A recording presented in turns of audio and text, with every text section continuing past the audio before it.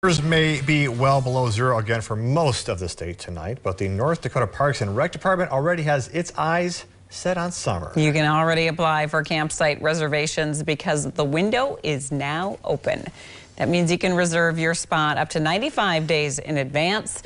When making a reservation, make sure you know what type of site you want and the size of your camping unit. This will help park officials fit you into the right spot. However, the department says you'd better hurry up because at Fort Lincoln State Park, for example, Memorial Day weekend is already booked. Usually the week before we're pretty busy. Memorial weekend is very busy, and then the rest of the summer on through Labor Day weekend is, we're almost at capacity just about every weekend.